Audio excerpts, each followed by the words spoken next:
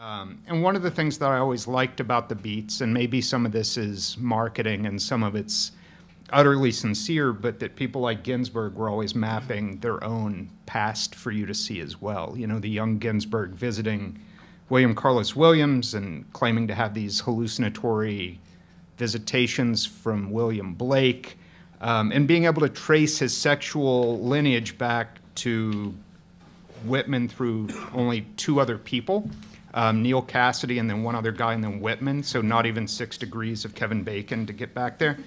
And I think, too, in terms of the way that I just conceive of American poetry, the most clarifying thing I ever heard was from Anne Waldman, just stating, and I'm going to paraphrase and get it a little bit wrong, but that there's really Whitman and there's Emily Dickinson, and that those give you the two poles. They're complementary, they're opposite. One's expansive, one contracts and introspects, the other encompasses everything. I think I made up a word. Introspect's not a real word. But so these are the people, you know, through them, Creeley gave me Williams, which gave me Forward in Time to Ray Armantrout and Graham Faust. Michael McClure introduced me to Robert Duncan, and probably prepared me for everything from Philip Lamontia to Ronald Johnson to CAConrad and Amy Catanzano. And I guess the last thing I would say for right now is if I had never read Kerouac and gotten into the spontaneous prose, I might not have ever accepted Google sculpting or surrealism or John Cage or any of that. That was my lens into it. And, you know, would that be true? I don't know. Would I be reading Billy Collins and Robert Pinsky and thinking that they were not only the best but the only game in town? You know, that's a very real possibility, and I don't like to imagine that one. So. And in terms of universities teaching the Beats, I mean, that's kind of spotty. And, you know, some of that can be attributed to snobbery, but also there are elements of it that are just practically impossible to teach. Like, you know, how do you teach to kiss the ass of the devil and eat shit? You know, or, you know, fuck his horny barbed cock. Or, you know, be a crazy dumb saint of the mind. Like, who can really teach that? Like Naropa maybe? I don't know, but, you know, who else? So that's enough for me. So Conrad did a whole series of videos, which you can find at, I think, jupiter88.ginsberg.blogspot.com. And you said, Frank, that reading Ginsberg gave you permission to breathe. And I think you were talking specifically about the line. And I wondered if we could sort of start by talking about what that line is like. So I'll ask Frank to chime in, and then anyone else who wants to chime in specifically about the Ginsberg line.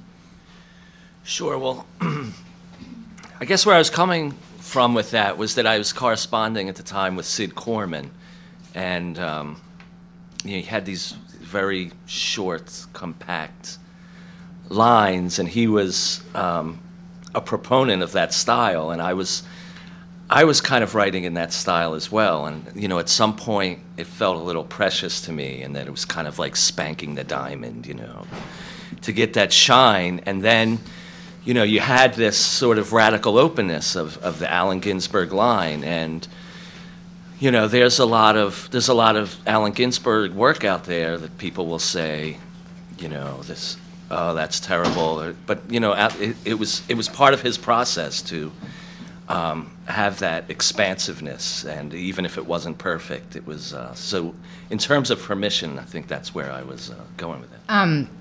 Yes, I see the same thing, and there's something about that push of the long line towards the public, so that when you place all these associations on top of each other, it might not be universal, people might not be able to follow, but it's that openness, that length of the line that is like inviting and allowing people in. And it also is not just telling it like it is, but telling it kind of like it should be. He's imagining a possible future world where it's like better. My favorite quote is Ferlinghetti, the first time he heard Howells saying, "I never saw the world like that before." And that's a really basic thing to say or to notice. But to even realize that something untrue or fictionalized could be a possible future, I mean, that's one of the great things the Beats and all avant-garde poetry does, is imagine possible alternative futures. Do you think it's also about imagining a particular kind of public? Because I'm thinking of this line from Sunflower Sutra where Ginsberg writes, we're not we're not our skin of grime, we're not our dread, bleak, dusty, imageless locomotive, we're all golden sunflowers inside. So there's this incredible specificity, but there's also a universality. What do you guys think about that?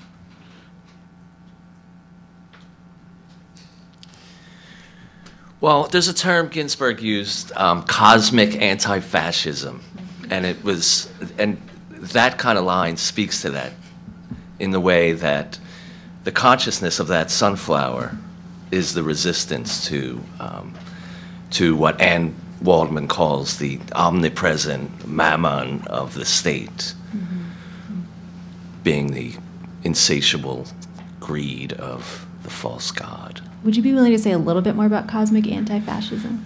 Sure. Well, I mean, that's an important thing with Ginsberg and, you know, the radicalism and the tradition of radical politics that Anne Waldman brings to us today, which will be the legacy of Amiri Baraka, but also, you know, the beginnings of a radical ecology of you know, Ginsberg and Gary Snyder and McClure and Diane DePrima and her School of Healing Arts. There's a holistic approach to the world through their work that has little separation between their lives and their the product or their output of their work. Amiri Baraka, anti-Semite, truth teller, homophobe, hero? Question mark, question mark. So Baraka's legacy is variegated and complex, and it sounds like the question is coming kind of out of the bigger question of legacy. Does anyone want to tackle this one? I think we're probably better prepared to answer, like, should he be considered a beat or not? I don't know if that's a fair way to tackle it instead of the other stuff. And that maybe some of those other concerns with Baraka are concerns that all of the beats are. Some of it comes out of the work, some of it comes out of the people, biography, the context. Yeah. I mean, Baraka breaks from the beats, and Baraka is also associated with, you know, Frank O'Hara and other poets. So these categories, but it's definitely the intensity of the culture and everything is exploding in Baraka, and he puts it in the work, and it's not pretty, and a lot of the things that, you know, in the culture aren't pretty, and so there it is. It's the ugliness and the trends and just trying to work together and at odds with each other. Great tension. We also have a portable mic. If anyone in the audience has a question or comment, feel free to raise your hand. I know some of you brought artifacts with you, so if someone brought a poem, or we circulated some poems over email too before this event, but does someone have something they want to kind of bring to the table? I see lots of books in front of people and Frank's computer. So speaking of Amiri Baraka, this poem for me encapsulates the beats, and it's not from 60 years ago, it's like a little more than 60 days ago. Diane DePrima wrote the day after Amiri Baraka died. It's called For Amiri Baraka. Don't matter, was it your left foot went bad or your right? Don't matter your lungs or your heart. Don't matter if that mass on your liver was malignant or what's been wrong so long with your kidneys. Don't matter drugs or herbs or acupuncture or why you didn't go to those appointments. Don't matter how much you drank or if you drank. Don't matter if you did or you didn't take drugs, meaning meds, or take drugs, meaning drugs. What matters now, what matters and what's gonna matter 100, 1,000 years, what matters when what we wrote, what we thought is lost. And don't kid yourself, Ginsberg, it's all of it gonna be lost. What matters, every place you read, every line you wrote, every dog-eared book or pamphlet or somebody's shelf, every skinny, hopeful kid you grinned that grin at while they said they thought they could write. They thought they could fight. They knew for sure they could change the world. every human dream you heard or inspired after the book signing, after the reading, after one more unspeakable faculty dinner, after that god-awful flight to the drive to the school. What matters? The memory of the poem in thousands of minds. That quantum of energy passed over, passed all the way over to the other, to thousands of others. What matters? Revolution. What matters? Revelation. What matters? The poem taking root in thousands of minds.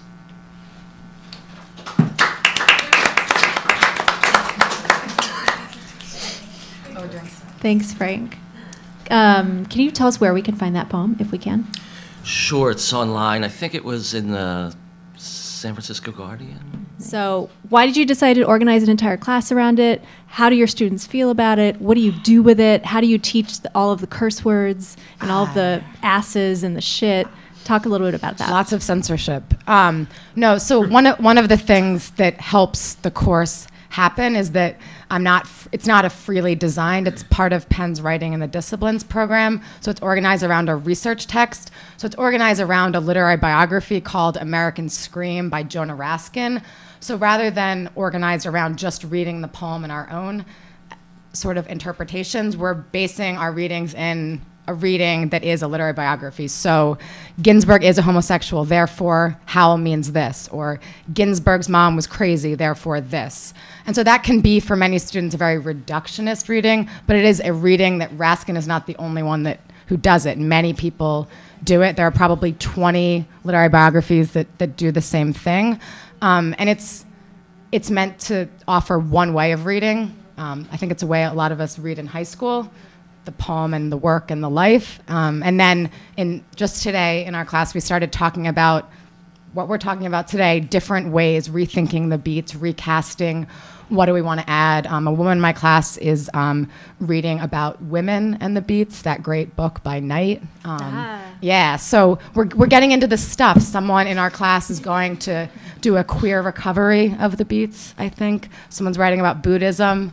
So we're really getting at, I think, some of maybe the new work to be done. And that's the reason I decided to teach it, not to go over the old myths, but maybe to talk about them, and then we can talk about them with our parents and grandparents, and then maybe to do new stuff.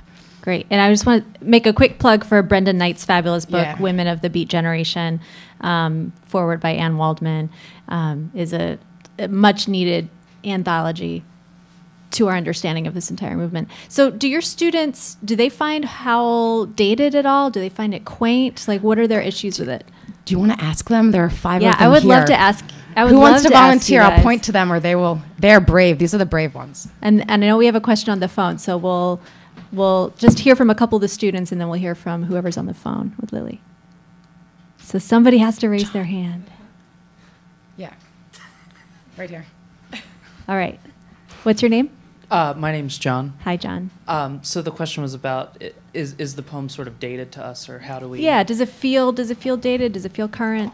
No, I think it's very current. It's a poem that is, I think, absolutely applicable in any generation. It feels timeless to me, and one of the great things about the course is that yes, we base it off of one person's interpretation, but from that we can bring our own interpretations. It was interesting to have the point of view of say the Raskin text, but what was more interesting is that we could take that and further our own interpretation. And for me, it was something that very much resonated with me today, especially at the point in time I was at my life as a college freshman.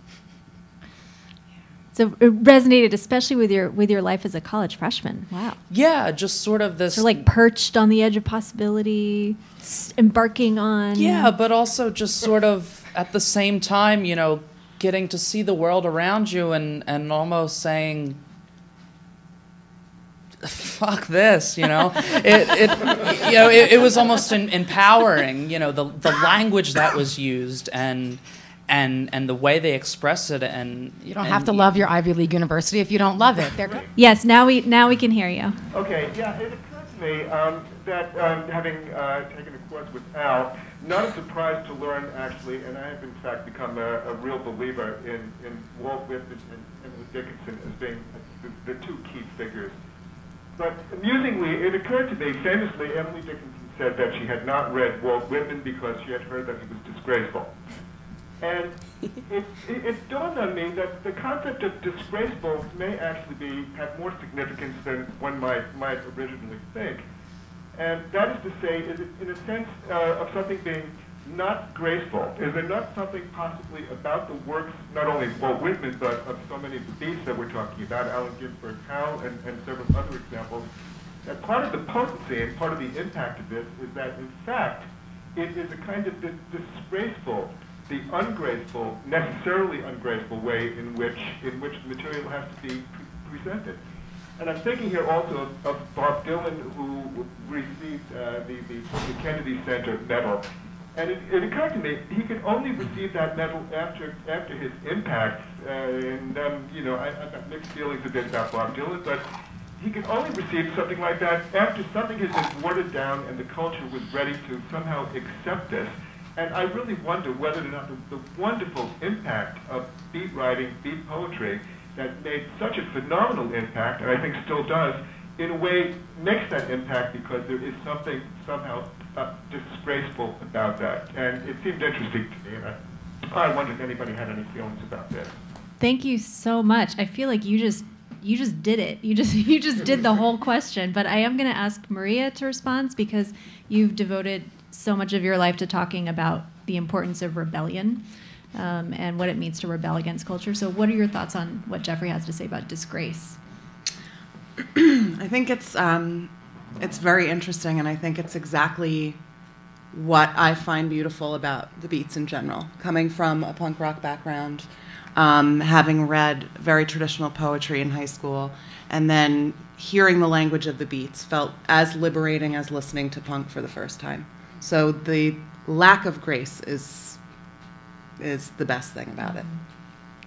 What else? Who else has thoughts about disgrace? You know, when you hear Ginsberg read the poem for the first time, like the very first reading of it, there's this vulnerability in his voice.